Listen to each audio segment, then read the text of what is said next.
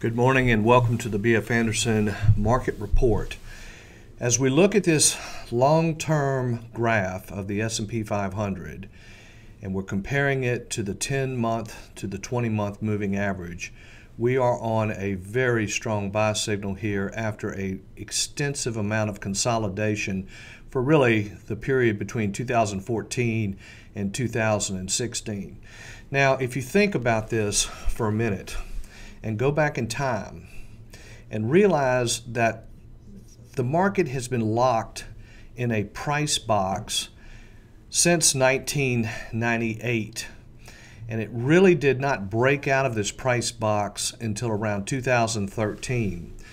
Now, the last time this happened was between 1966 and 1983. And if you think about the importance of this, it has to do with investor sentiment. It has to do with psychology.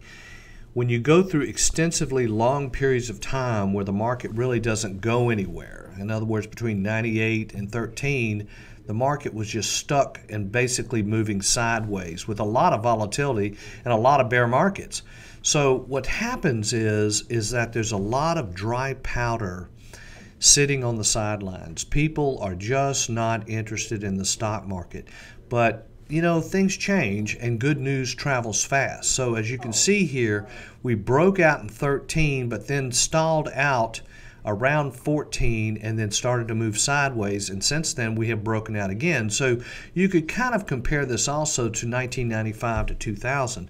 Now remember, during that period, between 95 and 2000, the S&P went up 250%. The NASDAQ went up 560%. We were in the dot-coms, we were in the Ciscos and the Amazons. We went up over 1,000%. So are we looking at a similar super cycle here? I think there's a very strong possibility of that. So let's take a quick look at the speedometers. And as you can see, our hit ratio continues to stay very strong. Now, we had a little bit of turnover last week. We basically added 2 stocks to the portfolio that we think are very promising. And we're starting to move a little bit more towards China and emerging markets. We're seeing a lot of better activity there.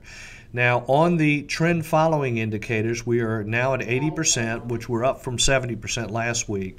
However, the small stocks and the mid-cap stocks are the fly in the ointment. They are continuing to lag, but I would keep a very sharp eye on these indexes, would be like the Russell 2000.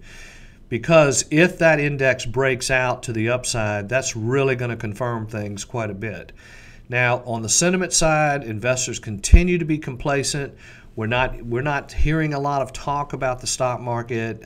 It's just, you know, the old story about Joe Kennedy getting a tip from the shoeshine boy in 1929 was the reason he got out of the market. At least that's how the story goes. And it just shows you that when everybody is positive and everybody is bullish, the market tends to form a top. But when everybody's pessimistic and they don't see any brightness in the future, that's usually a market bottom. So, you know, unfortunately, we can't seem to get investors to understand this, but that's just human nature. Now, let's take a look at the watch list. Now, remember again, this is not a buy list, it's a watch list. We're continuing to see a lot of strength in the technology group.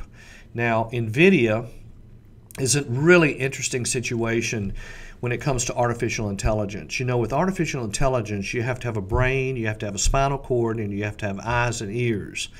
Well, NVIDIA makes the brain, which is the graphic processing unit that is being used in autonomous cars. And I even saw the other day where there are farm equipment, tractors and combines and cultivators that are using artificial intelligence. It's definitely appears to me that this is a coming thing.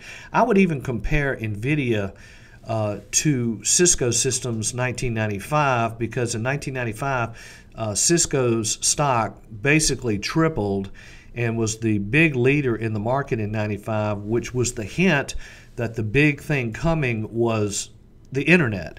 Well, NVIDIA has basically done the same thing, and we're thinking maybe the market's telling us that it's artificial intelligence, which I believe is the case. Now, Autodesk, again, we're looking at engineering software that is cloud-based. Now, if you understand these cloud-based softwares, It is really a growing trend, and you would especially see this with a company like Shopify and Activision Blizzard. Now, Tesla, the stock is at all-time new highs.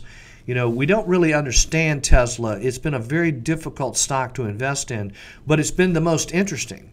So, you know, Tesla's making new highs, looks good. We're seeing a lot of fives out there, no problem finding fives. So if you have any questions, give me a call. Thank you.